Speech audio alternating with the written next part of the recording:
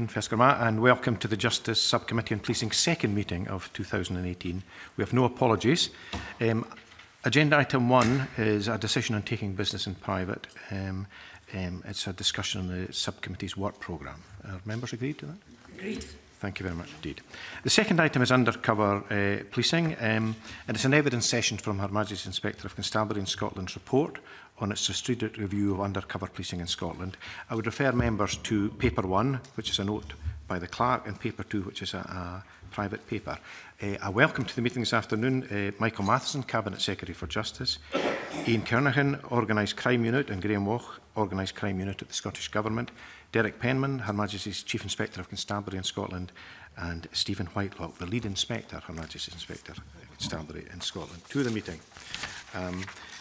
Now, I would invite the Cabinet Secretary, if you wish, Cabinet Secretary, to make an opening statement of perhaps up to 3 minutes, please.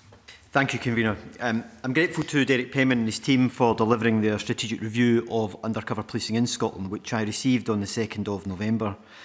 The review provides reassurance to the public and to this Parliament around the extent and scale of the use of undercover police officers since 2000. It identifies room for improvement and makes a number of recommendations that Police Scotland has committed to implement in full. I've taken my time to consider carefully this detailed and comprehensive report with a view to making a decision on the matter of a public inquiry in Scotland. As I mentioned in my statement yesterday, the Scottish Government is currently being judicially reviewed on the issue of not having held a public inquiry in Scotland. This has also had a bearing on the time I've taken to consider the report. The ongoing legal proceedings with regards to the judicial review constrain what I can say in direct relation to that issue, but I will try to be helpful to the committee as I can. I set out my reasoning yesterday on my decision not to hold a separate Scottish inquiry and did so in some detail. I know that others will take a different view to mine, and I respect those views, but I have taken this decision on the basis of all of the information that is available to me. There is a lack of evidence of any systemic failings within undercover policing in Scotland, and in light of the limited scale of the activities of SDS and NPOIU police officers in Scotland, I believe setting up a further inquiry would not be a proportionate response. I believe such an inquiry would inevitably create a measure of duplication with the undercover policing inquiry by involving many of the same core participants, law enforcement officers, and has the potential to overlap in its conclusions and remedies. It could, because of the scale and duration of the undercover policing inquiry, be subject to potential delay in obtaining Metropolitan Police Service participation and documentation, and would be disproportionate in terms of costs. Our position remains that the clearest and most effective way of addressing concerns about what may have happened in Scotland as a result of English and Welsh police forces is for the terms of reference of the undercover police inquiry to be amended to allow it to look at the activity of English and Welsh police operations which took place across Great Britain. And that is why I wrote again yesterday to the Home Secretary to ask her to reconsider those terms of reference. I have genuine sympathy for the individuals if they have suffered due to the actions of undercover police officers who have behaved in ways that are unethical and unacceptable, but I am clear that behaviours by police officers, in particular English and Welsh units, is properly a matter for the Home Secretary. Police Scotland has established a steering group chaired by the Assistant Chief Constable Steve Johnston to oversee delivery of the 19 recommendations made in the report, and HMICS are represented on that group to provide advice and context behind each recommendation. I'm happy to repeat my assurance I gave to Parliament yesterday that any recommendations arising from the undercover policing inquiry will be considered and, where appropriate and necessary, implemented. And should new information or evidence become available in due course, particularly through the undercover policing inquiry, I will give it careful consideration and, if appropriate, revisit the possibility of an inquiry. Thank you for that, Cabinet Secretary. Mr Penn, would you like to make some opening remarks, please? If I can, Convener, thank you. I too am grateful to the committee for providing me with an opportunity to give evidence on my strategic review of undercover policing in Scotland. As you're aware, undercover policing raises complex ethical questions, and there has been legitimate public and political concern over its use in the past. It must be tightly controlled in accordance with the law, with effective safeguards and robust supervision in place at all times. My statutory function is to inquire into the state, effectiveness and efficiency of Police Scotland, and the terms of reference for this report has primarily focused on providing assurance to the Cabinet Secretary for Justice and this Parliament that effective safeguards are currently in place in Scotland to mitigate against unethical behaviours, and that undercover policing operations by Police Scotland can be conducted lawfully and with sufficient oversight and scrutiny. I've made 19 recommendations which I believe will drive improvement within Police Scotland. Some of these will also require engagement with other agencies and should drive improvement in undercover policing across the United Kingdom. My report also examines the extent and scale of undercover policing operations carried out in Scotland since the introduction of RIPSA in 2000. This includes operations conducted by legacy police forces across Scotland, and notably those operations conducted by the Special Demonstration Squad and the National Public Order Intelligence Unit for the same period. While I have been able to provide information on the number of operations conducted and at a level of detail not previously made public, I have not reviewed these operations. In terms of the information about the SDS and NPOIU, this was provided by Operation Hern and the National Police Chiefs Council. This has been identified from the substantial amount of information being collated as part of their obligations to provide information to the undercover policing inquiry currently being conducted in England and Wales. Having conducted this review, I conclude that the use of undercover officers is lawful and a legitimate way of tackling the threats from serious organised crime, cyber and terrorism. The officers who undertake this function volunteer for the role, often placing them in a challenging and occasionally dangerous situation, a role for which they receive little or no recognition. I have been careful in my report not to compromise the operational integrity of the tactic, and I'm sure members will understand that in my evidence today I will be unable to answer any questions that may identify undercover officers or disclose covert policing tactics. If I could finish by emphasising my own view that there can be no place in modern policing which relies on legitimacy and public consent for the unethical behaviours from undercover police officers that have been identified through previous reports published in England and Wales. I sympathise with those who have suffered from this, and I understand their need for justice.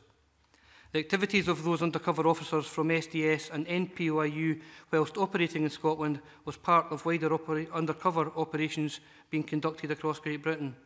The responsibility for the management and supervision of these operations lay out with policing in Scotland, and in my opinion they are inextricably linked to the matters being considered by the undercover policing inquiry in England and Wales. It would therefore seem appropriate to me that those who have suffered as a result of these operations in Scotland should have some form of redress through the undercover policing inquiry. Thank you, Mr Penman. It's now open to members for questions. Stuart. Thank you very much. I asked the Cabinet Secretary a question yesterday in relation to securing and protecting information, and the Cabinet Secretary assured me that we met all the legal requirements, and I accept that unreservedly. I just want to look forward, perhaps rather than backward. I'm looking at recommendations 18 and 14 that I talked to the Cabinet Secretary yesterday, but it would also include 16, which is about a record management system. And I really just wonder whether, given the extraordinary sensitivity of information in this area and the potential life-threatening consequences of unauthorised or unplanned disclosures in relation to individual officers, whether it may be time to look at how we store and how we provide access to officers who have operational needs to get that access. And I'm not going to go into any sort of detail, but I come from a banking environment where, in many instances, no single person could ever do certain things. And I just wonder whether there are examples in other industries, and maybe it's already used in the police, and I don't want any operational material to be compromised by answers, whether there is scope for looking at further protecting the information that it is necessary, of course, to hold, and making sure that we understand who has access to information, who has had access to information, so that we can make sure that in the future we continue to protect these very precious but also very vulnerable assets. The point you make is incredibly valid. The type of information or intelligence that is gathered in these operations is highly sensitive and obviously has the potential to identify sources and put them at risk. What we have done is made recommendations within our report that there should be a single system that would maintain and manage all of the authorisations, but would also manage all of the information and intelligence that would flow from that. We've also made recommendations for Police Scotland about, in terms of the officers who are in the field, be able to gather and collect that information on secure laptops effectively. So there are already robust processes in place within Police Scotland for the secure data. There are confidential networks that are locked above a level that other people can access, and there are also auditing functions that are available within that. What our report does is to ask them effectively to collate that and to go further and bring it all into one specific system. But the point you make around the security of information is well made. I'll just ask one further thing, because I don't want to bog us down on this to any great extent. Absolutely accept seniority has to be associated with access, but equally, my own experience in other domains is that seniority alone is not enough, in the sense that if it is necessary for two people to come along with a key for the sake of argument, that actually protects those people as well, because it secures access in a particular way. And I just think it goes back a long way in quite primitive ways, and nowadays it's quite sophisticated. I don't think it's for the inspector, of course, to go and do this. I'm merely encouraging the inspector to encourage others in the Scottish Police Authority and who have responsibilities here to look further at that particular processes. I mean, if I can reassure you, the system's in place where, even regardless of rank, actually, some senior officers will be unable to access that material. It is very role-specific.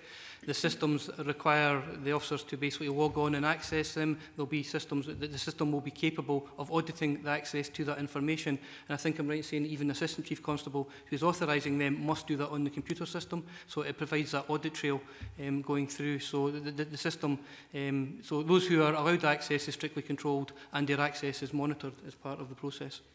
I'm grateful, Convener. Margaret. Good afternoon. Could I ask Mr. Penman, perhaps, you mentioned in your opening statement that undercover policing should be robust, the supervision should be robust, as should be the authorisation progress. In recommendation 9, you say that there should be a results analysis that demonstrates the impact of undercover policing should be introduced, and also that Police Scotland should engage with the College of Policing and progress a self-assessment of the authorisation, governance and tactical management arrangements for undercover policing as part of a formal national accreditation. Could you elaborate on why these recommendations? Yeah, but certainly in terms of the processes being robust, they'll be drawn from the legislation primarily, and then the statutory guidance, and then the authorised professional practice, which is effectively the doctrine of guidance advice that's pulled together by policing across the United Kingdom, almost for practitioners in how they would operate that. So what we in our report are encouraging Police Scotland to do, and they do it, is to be making sure that they follow not only the legislation and the statutory guidance, but also the approved professional practice in relation to that. And that, if you like, provides this, that everyone is operating to the same standards across the country in a way that everybody understands and is accountable. The recommendation 9, actually, around the looking at the results analysis, it was actually a recommendation more intended to say that once undercover policing tactic has been used, it would be sensible for Police Scotland to evaluate its use, almost in a kind of operational benefit, cost benefit. So having used the tactic, what did they get from that? Was it a good use of police resources, a good use of money, to be honest, with there? And what did they learn from that they could then roll over into future operations? Okay, well, that brings me on to the financial recommendation 17, that Police Scotland should strengthen the financial management of covert accounts and introduce independent financial audit regime with improved reporting. Perhaps if you could indicate why, and maybe the Cabinet Secretary could respond to that recommendation. Yeah, indeed, again, because the nature of this business it requires to be funded, so the covert activity requires to be funded, as you can imagine, and if the officers who are undercover are spending money, that has to be accounted for. What we were keen to do, and although we did do an audit and everything was accounted for, what we felt is there could be greater detail in terms of what receipts and things provided for. Our rationale behind that simply is if there's detail provided within the receipts for almost for every pound that is spent, it does give a fairly good picture, detailed picture about what undercover officers are spending money on, and provided that that's been done by someone who's suitably vetted and secure, you can then start to almost make sure that when people are not being supervised all the time, what the money's been spent on is accounted for, and it does give an additional safeguard to the officers' integrity and their ethical behaviour. Okay. Cabinet Secretary.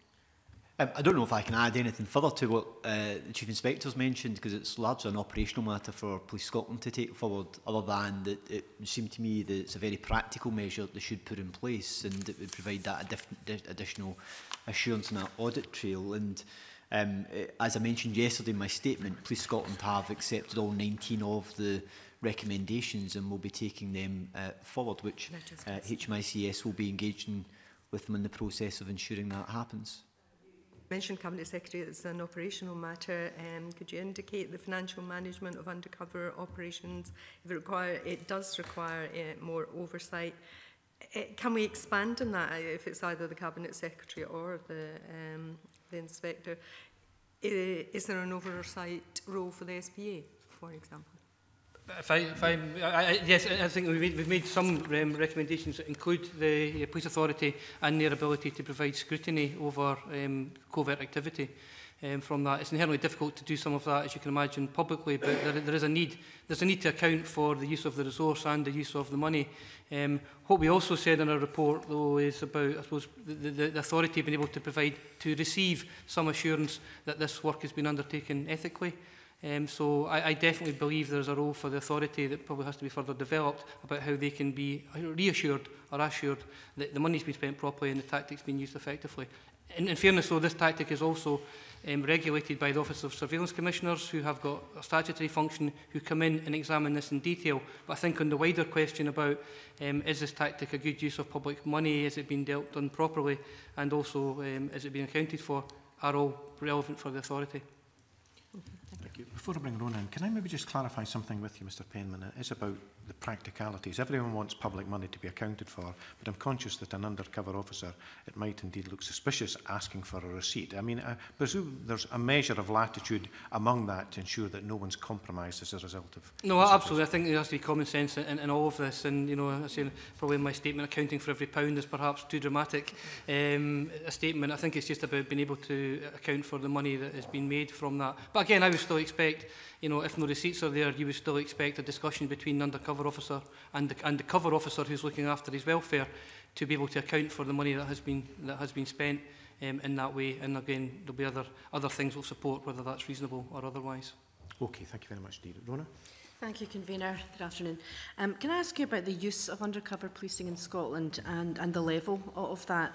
Your report states that the capacity and capability within Police Scotland to conduct undercover policing is currently limited and needs to be further developed. And I wonder if you could expand on that and link into that the level of undercover policing now with a single force as to previously, and if operations have changed. Yeah, I mean, we've provided the numbers in the report, and if you want more, I'm sure Stephen can provide the detail. I mean, I suppose in broad terms that what we saw in terms of Police Scotland has been very limited use of the tactic. There was probably greater use of it within the legacy forces, although perhaps still not a great deal of use in Scotland. There was perhaps more in legacy forces than there has been within Police Scotland in relation to that. In some respects, we were reassured by that because after the 2014 HMIC report in England and Wales, we actually wrote to Police Scotland and met with them around picking up on the learning from the report in England and Wales. And I think that encouraged them to look at what their operation was across Scotland and to start putting the safeguards and building the capability and capacity in order to support those undercover operations. Our concern would have been had they had lots of undercover operatives out but not having the back office to support them. So what we've seen is Police Scotland actually looking to bring the legacy practices together and then starting to develop and improve them. And I think they're now in a position where they can start to scale that up. There's also the changing crime and demands on policing. So what we found, as you've seen from a report, that all the activity, including legacy forces, was directed towards serious organised crime. From there, what we're seeing is a change in crime now and a certain move towards internet-related crime and paedophile activity and other things where we think there's greater capacity now for Police Scotland to invest on the undercover online function, which again I think would be particularly fruitful. Thank you. It's helpful. Liam and Ben had supplementaries on this point. Yeah. On this very issue, good afternoon. I was interested in the point around capacity and capability, because obviously an operational matter. It's not been raised by Police Scotland that they didn't feel they had the resources or needed to skill up in order to carry out more undercover activity, and therefore I suppose it'd be interesting to understand why it is that this has emerged as a recommendation through this review, when it hasn't been flagged up as an issue, other than the issues around online crime and whatnot. In the generality, is an area where Police Scotland have made very clear that additional resources will need to be committed going forward. Yeah, I mean, I think although perhaps no visibility, I think Police Scotland themselves, certainly in our fieldwork, recognised that it was a tactic that more use could be made of, but they didn't have themselves the capability and capacity. So, for example, one of our recommendations was to have a full-time COM-UC. It's a technical role that's dedicated to looking after the undercover policing facility. That wasn't a full-time post, and they themselves recognised that that needed to be developed. So I think they themselves recognise the need to increase the capability and capacity of the tactic. The online one, I think, is the one in particular that would require more work. But our first recommendation, though, effectively, is a more strategic recommendation to say Police Scotland really need to consider covert policing in the round and consider what is it they need to tackle the crime and other problems that they would deal with in Scotland, and actually start to scale up and size it accordingly. So our first recommendation is very much to Police Scotland to say, you need to look at where they see their need for undercover policing online in particular, and then start to size up and build that capability and capacity. So what you're saying is that effectively the relatively low level of usage in Scotland is partially a reflection of a lack of capacity and capability, rather than a recognition that or a view within Police Scotland that it wasn't necessarily relevant or appropriate to the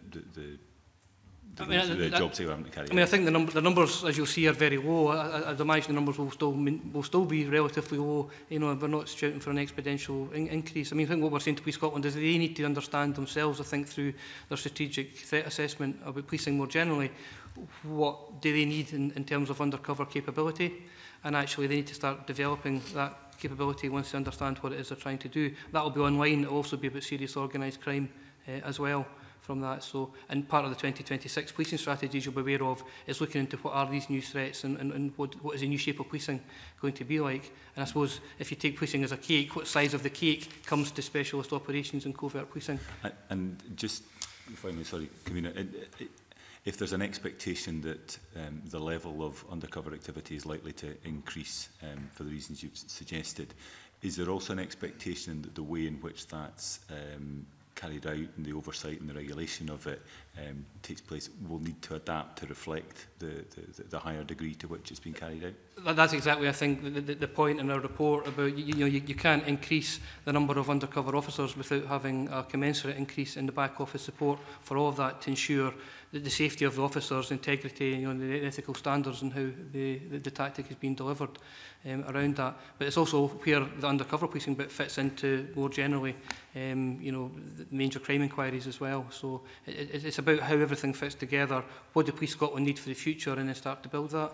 It's what we're seeing in the report. I think I was thinking more along the lines of whether or not, in terms of transparency, would be the wrong expression, but an oversight of that, if it's a larger component of what Police Scotland are doing. I suppose there'd be a public expectation that it's being carried out according to fairly well established rules, and how that reassurance can be provided is perhaps going to be different in future than it is currently. Yeah, no, absolutely, and that'll come from, as I say, the legislation controls that, the guidance controls that. There's the role of the surveillance commissioners in inspecting how that work's taken out as well. So there is a whole framework. What we're also being clear is that Police Scotland should also join the accreditation that will be run by National Police Chiefs Council, so it will provide another level of safeguard and assurance around how the whole tactic is operated and how it's worked.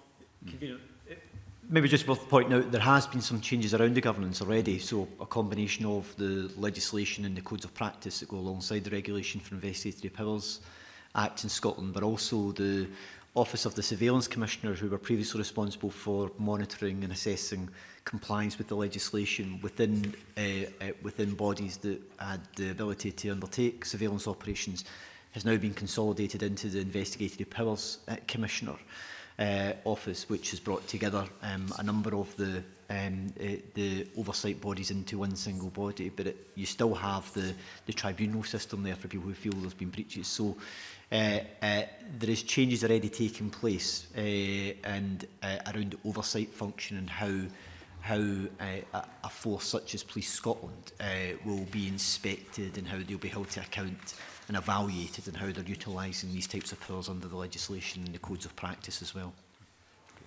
Thank you. I've brief supplementaries from Ben and Stuart, and then Daniel. Thank you. Very, very briefly, as Ron and Liam have covered much of what I was going to ask, but I just wanted to appreciate the point about the undercover online activity is potentially an area where more capability and capacity will be required. But I note that in recent months there has been significant progress in terms of significant prosecutions for organised crime. And I wondered if throughout the process of the report, producing the report and the research around it, how pertinent is undercover policing to taking forward that shared responsibility to tackle organised crime? I mean, I think we've said it's a legitimate, it's another tool in the toolbox. It's a legitimate tactic that can be used, and it can be used to good effect, I think would be our take on it. What we feel is that Police Scotland's current use of it is very limited, and there's the opportunity to make more of it, to tackle those people who cause the greatest threat, harm and risk to communities of Scotland, so serious organised crime, sex offenders and others, those online, and I say those other crime groups as well. So our view is it's a legitimate tactic and more can be made of it. Thank you. Stuart. It's just occurred to me there is another question where we're talking about online embedding. There is not necessarily a physical contact between Police Scotland's staff and the potential criminals. But in particular, given the very specialist skills that are required in certain areas online, are there actually people who are not police constables involved in this? In other words, civilians employed who are part of the covert operations? And if so, are there special arrangements that relate to them?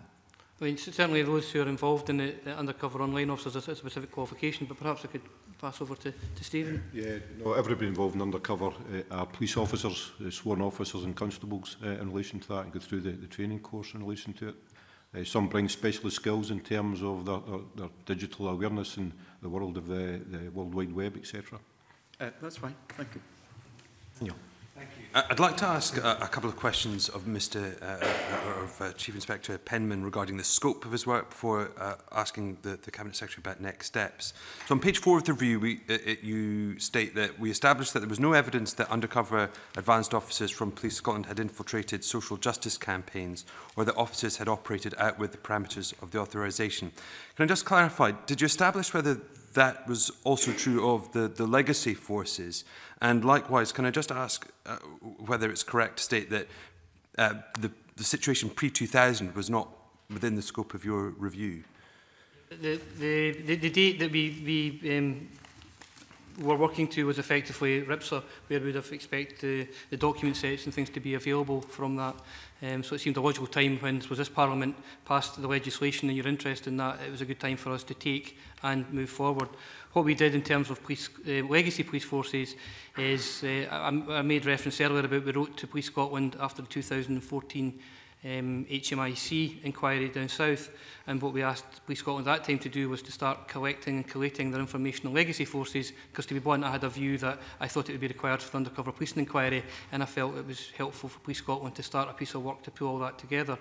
They had been working on 18 months pulling together all of the legacy force material at the point we came to do our review. So we were then able to examine that material and all the authorisations that were contained within that. And from there we were able to say definitively that all of that activity in legacy police forces in Scotland pertained to serious organised crime. And not to social justice campaigns. In terms of Police Scotland's work, we went into that in detail, looking not only at the authorisations, but also looking at all of the support and information that went behind that as well. I understand that. again, your report goes into some detail regarding the welfare of officers and how that is looked after. Did your review look at, or did you, would it occur to you to look at the welfare of those who've been targeted by undercover officers, and indeed those who may be associated with them, you know, family members and so on? I mean, I suppose the first point, it's inherently difficult to do that on the basis it's undercover policing tactic, and those who will have been in contact with undercover police officers by definition would not necessarily know they have been in contact with those officers in terms of serious organised crime. So to go and actually have conversations with those people and identify them would be unnecessary. What we did do in our, although it wasn't within the scope of our review, we did make a statement to say that we would be quite keen to speak to anybody who had anything to say to us. So anybody who had been involved or considered themselves to have been a victim of undercover policing, we were quite keen for them to come forward and engage with us. That offer was made, but nobody came forward with that. Okay. So Cabinet Secretary, I mean, just following on from those, I mean, I think we've heard that clearly the scope was set out, and that obviously limits things, and it's a very thorough report, but it obviously is limited by its scope. But secondly, I mean, you acknowledged yesterday that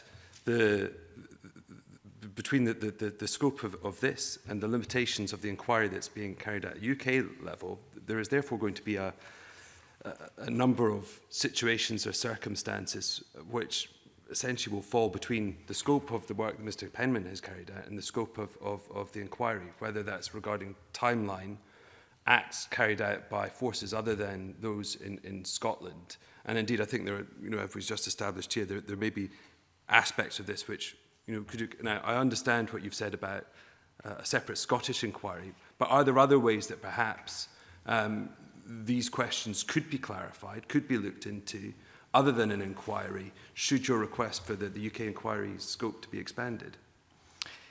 I suppose it depends on what those issues are. If there were specific concerns about undercover policing that individuals had, that they'd identified, that they had concerns about at a specific time, that they believe that the review which has been undertaken by the HMICS has not covered, then clearly that's a matter that could be considered. So if there was, as I said, if there was new evidence that merited giving further consideration to the matter, then I would certainly do that. So I think, in short, my answer is that, you know, I'm not close to, if there are concerns or issues being raised or highlighted to me, that they shouldn't be considered. But as I also said yesterday, there is also another route for those who do have concerns, and that is the way in which the Investigatory Powers Tribunal operates, in that they can, that people can take their case and their issues up through that particular process, which can allow it to be investigated, and it can go to a tribunal for consideration. I guess my concern with that response might be this, is that, I mean, given the nature of what we're talking about, that taking a passive response and sort of waiting for people to come forward, I think there may be good reason to believe that those who might feel that they're victims might be reluctant to do so. And I'm just wondering whether or not there are more proactive steps rather than simply waiting to see if cases come forward that could be taken. You know, could we proactively seek to investigate whether or not those who have been targeted, and indeed those associated with those who've been targeted, might have feel that they've been victimised, or indeed, while it's perfectly possible that officers have conducted themselves within accordance with regulation, but nonetheless the impact in terms of the personal impact on those people might not be something that would be satisfactory in a sort of a common sense way. Well, I think it's worth keeping in mind how the inquiry in England and Wales came about. Mm-hmm. So there's a significant history to this. So the first element of it was back in 2012 with the HMIC report looking at the actions of the Special Demonstration Squad, which highlighted concerns about the way in which they had been behaving, the way in which they'd been operating. There was then the review commissioned by the then Home Secretary into allegations relating to conduct around undercover operations with the Stephen Lawrence investigation. And then there was also the HMIC report in 2014 for England and Wales again, which highlighted issues, serious concerns about the way in which undercover policing was operating in England and Wales. What we have from this review is assurances around the processes that we have in Scotland and how they have been operating. So I think it's important to keep in mind is that the inquiry in England and Wales has not come about on the basis of, well, let's just look to see if there are problems. It has come about because significant problems were identified, some of which involved unethical and unacceptable behaviour amongst some undercover officers. So there was a very strong, considerable evidence base to justify that decision. What I haven't had to date is a level of evidence or information that would suggest that there is a similar problem here in Scotland. In fact, the HMICS review, it gives us assurance that that's not the case. So, going back to the point I was making earlier on, is that if issues of concern, for example, it could be for the investigatory, it could be for the Investigatory Powers Commissioner in reviewing conduct within policing in Scotland at some point, if they highlight concerns, then they can pursue that with Police Scotland. They can, of course, raise it with government as well. But if there was specific information that would suggest to me that there is justification for further investigation, I would, of course, look at that and take that into account. But I think it's extremely important to recognise the history as to how they got to having a public inquiry in England and Wales is based on very considerable evidence of concerns about how undercover policing was operating in England and Wales and how some of these specific units were operating as well. So, I mean, just very specifically on that point, so if your request is denied, there then is the very real possibility that units that we know carried out these things who behaved unethically, where they have operated in Scotland, those cases are simply going to be kind of left in the gap between the work that's been carried out here and the inquiry. Is that not the case if your request is denied? Well, I think if you look at, as I said out yesterday as well, is that the operation of these two units, let's take the two specific units that we referred to, I referred to in my statement yesterday. They were UK based. They were based in the Metropolitan Police, national units. The evidence that we have to date in relation to the SDS is as complete as we expect to be. And HMICS can tell you a bit more about that, how complete that information is as well. And also the evidence we have around the activities of the National Public Order Intelligence Unit as well is as up to date as we can at the present moment, although it may be that as further information becomes available in the future. These operations were based on operations taking place across the UK. Their origins were in England and Wales, and part of it brought them into Scotland. They weren't specific Scottish operations.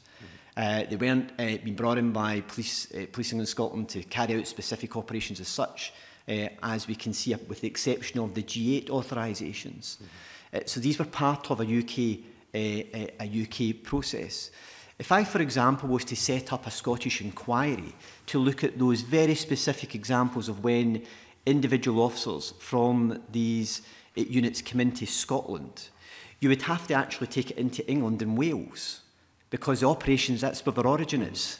They were authorised under UK-based legislation as well. So you wouldn't get a complete picture even if you were to do it in isolation and having a Scottish inquiry.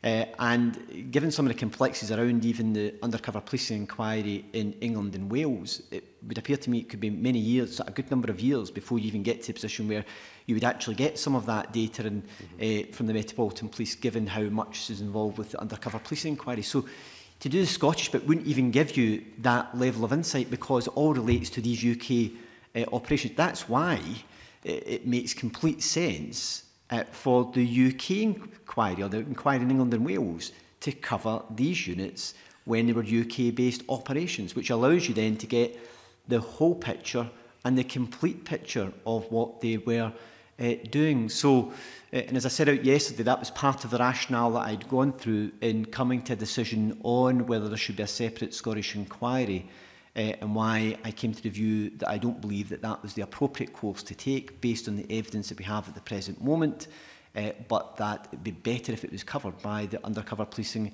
inquiry in England and Wales. And Ben, are you covered? Liam? No? Okay.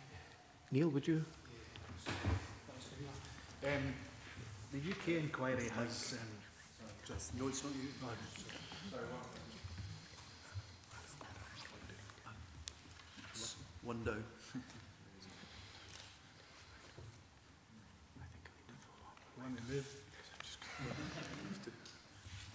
There you go, you're on. You're on. You're live. The UK inquiry has peace campaigns, environmental campaigns, trade unionists and others as core participants in the and we see from that the use of infiltration tactics was very, very extensive indeed. That inquiry goes back to 1968 and your review only went back to 2000. So that major gap, that period of 68 to 2000, I think is a very important time, socially, economically and certainly politically. There was major events took place during that period: poll tax, miners' strike, anti-war campaigns, peace campaigns. And now, throughout that, for people who were impacted through that period, the only people who do not have access to an inquiry are Scottish victims. That cannot be right. Well, look, part of the reason for the inquiry has got that timescale is around the Special Demonstration Squad, because they were operating from that time frame. I don't know if the HMICS can maybe give you a bit more of an insight into the nature of the data we have around the Special Demonstration Squad that brought them into Scotland, which I would hope would give you some reassurance around how much information we do have and how accurate that is. But the issue going back to 1968 is because that's at the point when the Special Demonstration Squad were established. I don't know if you want to give a bit of an insight into... Could I maybe just add to that, because it might help in the answer, because obviously the issue, there's been a focus on the Special Demonstration Squad. But are we therefore saying that they were the only people who were conducting such activity? So therefore, if they did not appear in Scotland, no one was undertaking surveillance against political, environmental, peace campaigners here. What we can say in our review is, in terms of undercover policing, that in terms of looking at the legacy force authorisations for undercover advanced operations, which would be the infiltration type operations, that they were all directed towards serious organised crime. So on that basis, in terms of the legacy police forces from 2000 onwards, then, which is all we looked at within the scope of our inquiry, that was being directed towards serious organised crime groups and not social justice groups. So was that on the basis of the records that they have retained? Yes, in terms of all the authorisations that had been done under RIPSA, which was obviously, in order to do that covert activity, it would require to be authorised under RIPSA. So what we looked for was the authorisations within that. And prior to that, we didn't look prior to that. So we've nothing on that prior to that. Our terms of reference were clear that it would be RIPSA onwards. But the rationale was because that's when the record keeping, if you like, and the legislation came in to account for it. Can you also just pick up an issue I mentioned about the Special Demonstration Squad in terms of the nature of the data? I don't know where Mr Whitelock wants to mention, because he was involved in helping to get that data and engage with them on that, and how accurate that is to what we have within the report. I mean, there's a live investigation ongoing just now, but you'll be aware of, by Derbyshire Police into the disbanded SDS in relation to it, and it is looking over that 40-year period in relation to it. We engage with them through chief officers, very interested in the Scottish footprint by SDS officers in there, and although our terms of reference was from RIPSA from 2000 to 2016, they gave us what they had relative to SDS deployments in Scotland, and it went to 1997. So we've got that documented in the report. So we've got the footprint of SDS officers deployed in Scotland from 1997 to 2007. I have asked, was there material prior to 1997, and there's no records in relation to that. So at the time of our review, that was as much as this independent investigation by Derbyshire had, i.e. Operation Hern. They had no information, records, documents, which would indicate any SDS officer was deployed in Scotland prior to 1997. Yeah, but the issue is that we have major national events like the poll tax, the building trade strike of the 70s, the miners' strike of the 80s. We've got things like the blacklisting scandal, where we know that Scots were disproportionately affected by that. I'm thinking environmental campaigns like the Pollock Free State, Greenpeace activity in the North Sea, the rise of political parties like your own political party, Minister, the SSP, the Communist Party's involvement, the Labour Party, peace camps on the Clyde. These were all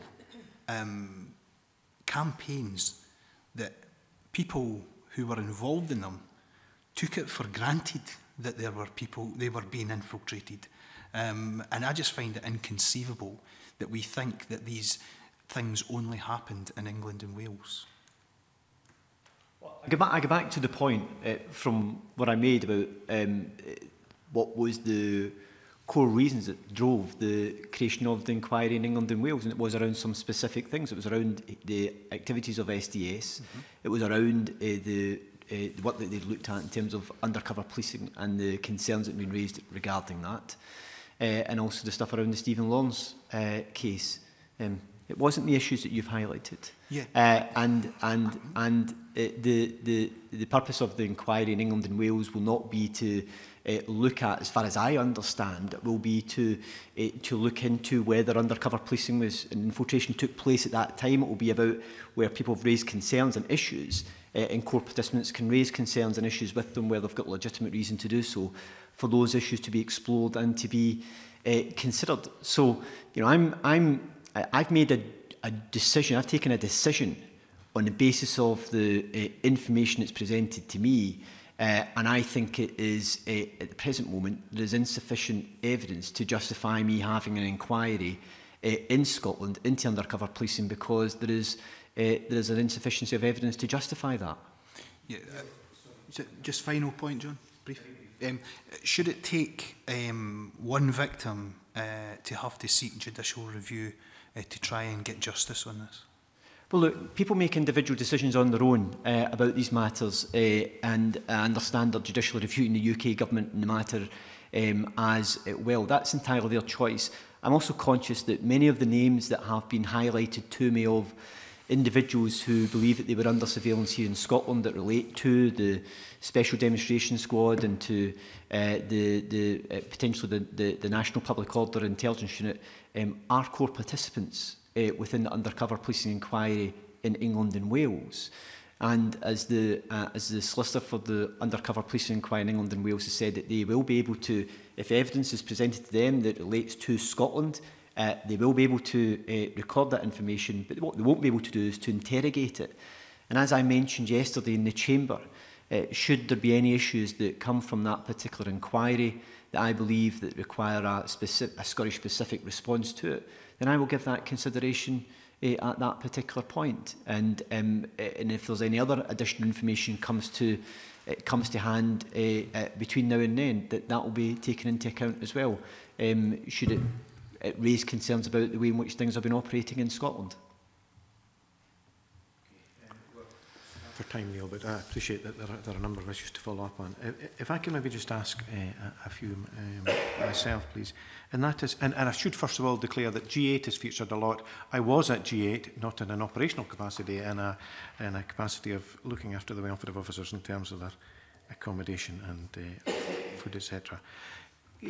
Cabinet Secretary, Mr Penman, for either of you, has any assessment been done of the reputational damage of undercover policing? I'm not aware of any assessment that's been made. Do you mean on the basis of what's happened in England and Wales?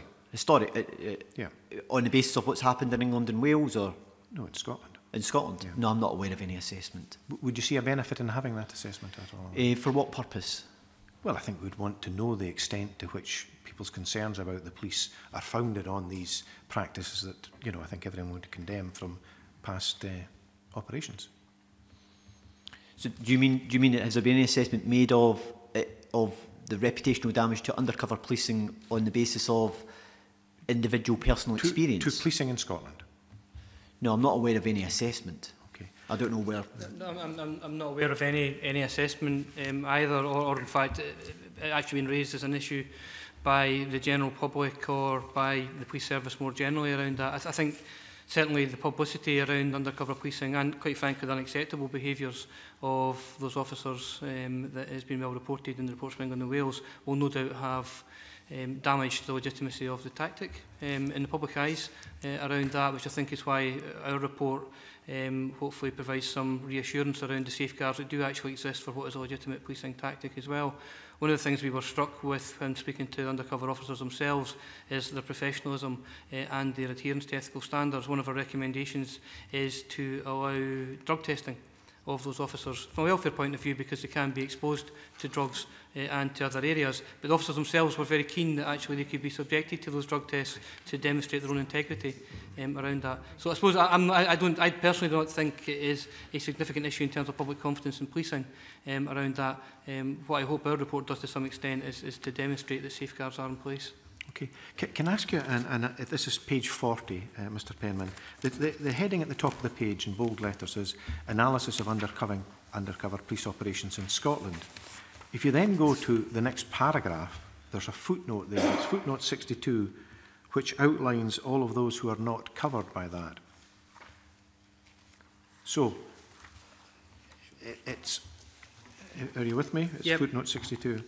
Now, I've raised issues here previously about the intelligence services. You've obviously got Her Majesty's Forces, you've got the Ministry of Defence. I don't know if that includes the Ministry of Defence to police as well. National Crime Agency is relatively recent. Can you tell me if it includes Special Branch? When you talk about Police Scotland, do you include Special Branch?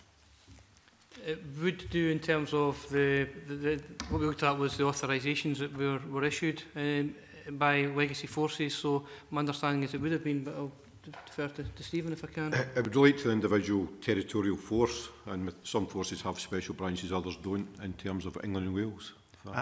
And in relation to Police Scotland, Mr Whitelock, would it include special branch? Any activity in police in Scotland would require RIPSA, unless it was for national security, then it would be authorised under RIPA, and probably led by the security services in relation to that. So, sorry, if I phrase it another way, Special Branch weren't excluded from your deliberations about Police Scotland? In terms of Police Scotland, there is no Special Branch in Police Scotland. Or whatever its successor organisation is called until it's changed again. They were part, we did look at all the activity authorised by Police Scotland, and it was all organised crime related. Okay, thank you. One of the things, all this covert activity has to be authorised under RIPSA or RIPA, and that would require authorisation by the Chief Officer, so that would have fallen within the scope of our review. Did you receive any evidence from members of the public at all? No, as I said, we did, in our terms of reference and news release, say that we would welcome approaches from anyone who would want to come and speak to us about that, or anyone who had been affected by that. That was not the case. We've also, in your report, you talk about the single force brought consistency. What were the inconsistencies previously then with the legacy forces? I think a lot, sorry.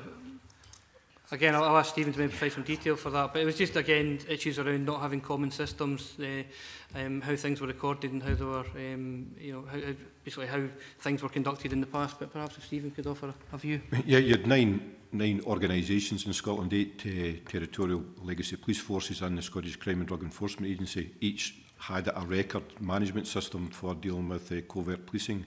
The single service brought those 9 things together. They were all slightly different in relation to it, and it standardised and provided consistency in terms of record management in relation to that.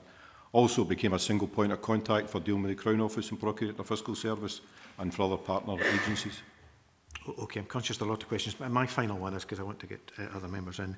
There's reference in the report, Mr Penman, to Mark Kennedy and the fact that there were 17 visits and reference to the term multiple activities. Do you think it's a satisfactory, and this isn't a criticism, I mean, clearly that just flags up more questions than it answers, having that information there.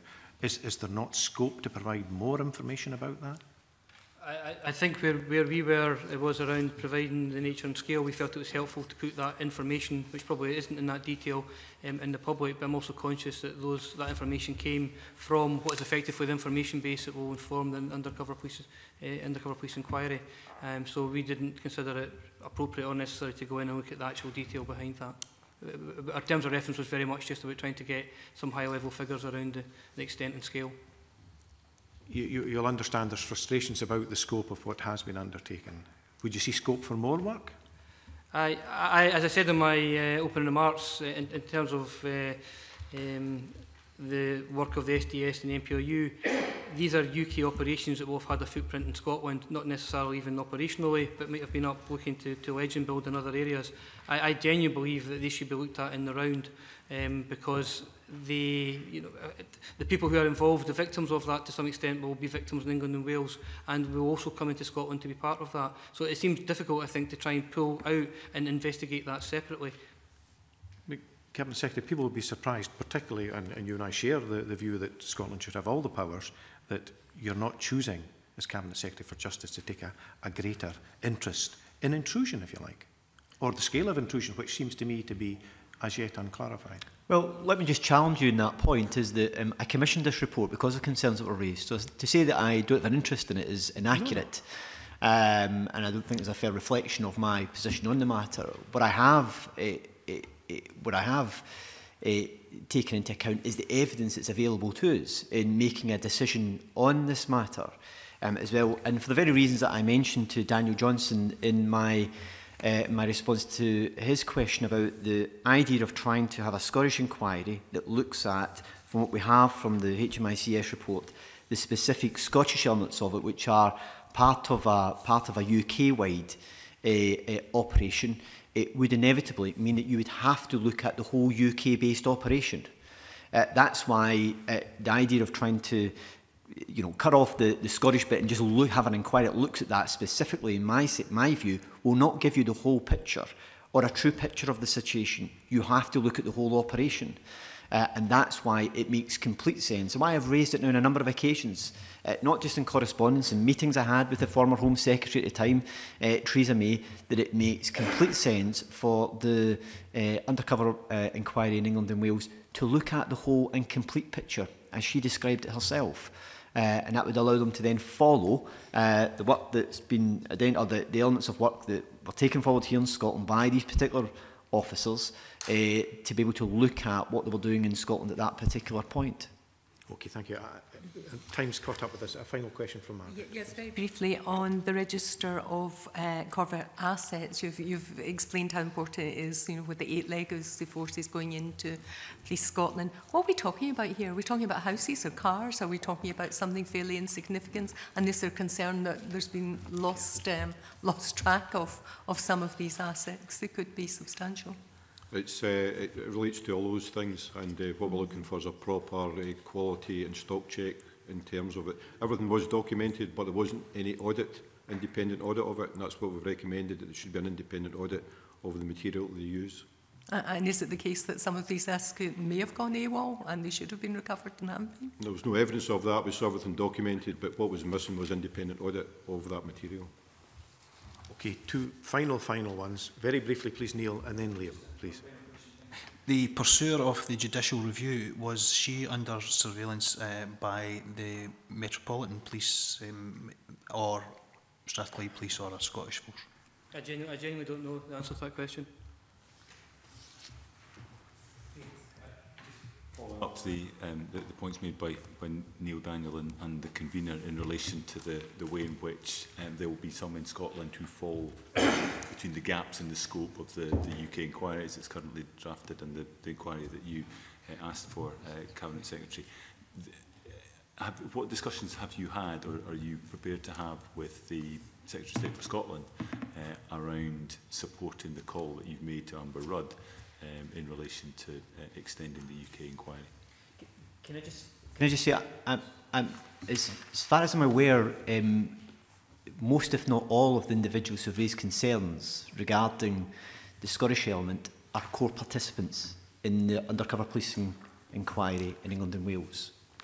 So they will have an opportunity, obviously, to lead their own evidence there or to make their own case there as well. The Scottish aspects of it will be that, as I mentioned earlier on, is that can be highlighted, but what it can't be is interrogated in the same way that it would be during the course of the inquiry.